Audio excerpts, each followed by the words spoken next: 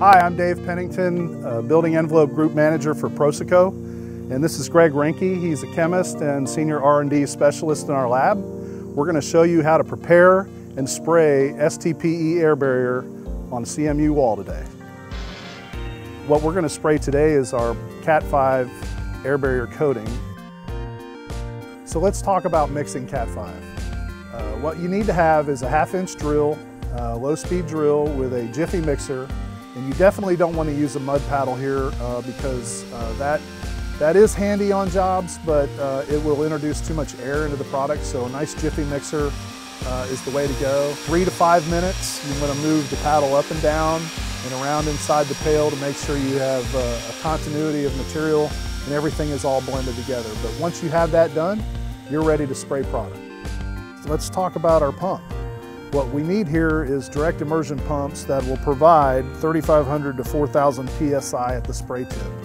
Today we're going to demonstrate with the GRACO 833 direct immersion.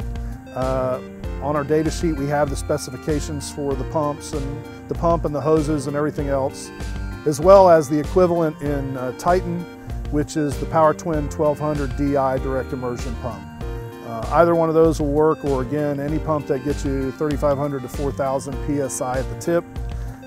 The other thing to note is that we do remove the filter from the pump so that you can make sure there's a steady flow of product, and remind you that when you're cleaning up after this, that this is a water-cured product, so you do not want to clean your hoses and equipment with water.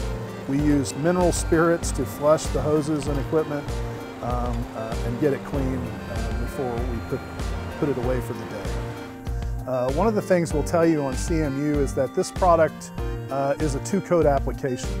You're going to get overall about 50 square feet per gallon on this substrate with our sprayable Cat 5, but you can do that in 2 coats, so it's 50 total square feet per gallon. What we like to do as a tip is to put in a light coat first, which causes the material to shrink the pores of the CMU and cure quickly on the surface. And then in the second coat, in a cross-hatching pattern, come through with heavier material so it will fill out and give a profile, a smooth profile to the wall, and provide a pinhole-free substrate. What a lot of people do sometimes is try to do it all in 1 coat. They add so much material, it takes longer to cure, and the weight of the product will get pulled into the CMU, and then you still have to come back and hit a bunch of pinholes, which is frustrating, costs more labor, and costs more material. So we'll show you how to cross-hatch this product in a nice, easy application, thin first coat, and then come back and do the second heavier coat as we described. So what our pump specs call for is a 523 tip, whether you use the Titan or the GRACO. And Greg is going to start with a light horizontal pattern a little bit further away from the wall so he can put that first coat on and allow it to cure quickly and shrink the pores of the substrate.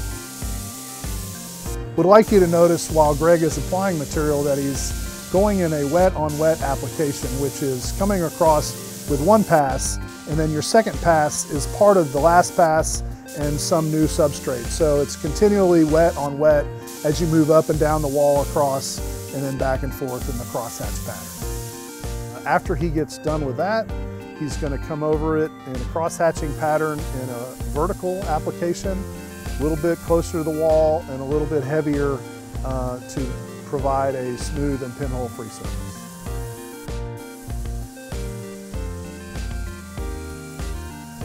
What you're trying to get to is a pinhole-free surface like you have here. Sometimes though, and for the purpose of the demonstration, you have some orange peeling where you have a little bit too much material and it may start to sag or run, or you get some pinholes, and we wanted to show that because one of the things you can do if you have this situation on a project is to come back and back roll. And so what Greg has done is charged a roller here. He's going to come up and just show us how to fill these pinholes real quickly with a roller, and also to push around any orange peeling you may have on the job. For this substrate, we have about 50 square feet a gallon that you'll get with this material. With OSB, You'll have about 50 square feet per gallon in 2 coats as well. If you get into gypsum board, it's 80 to 100 square feet, and you can likely do that in 1 pass or in 1 coat application. But all the information we've put in this video today can be found in our data sheet, as well as other information, including how to clean your pump, coverage rates, and of course the pump specifications we recommended or showed you earlier. If you have any questions, you can contact us at PROSOCO, either at 1-800-255-4255. Someone from there can get you in touch with our local representative that can come out and talk to you more about our products and the application of sprayable Cat 5. Thank you.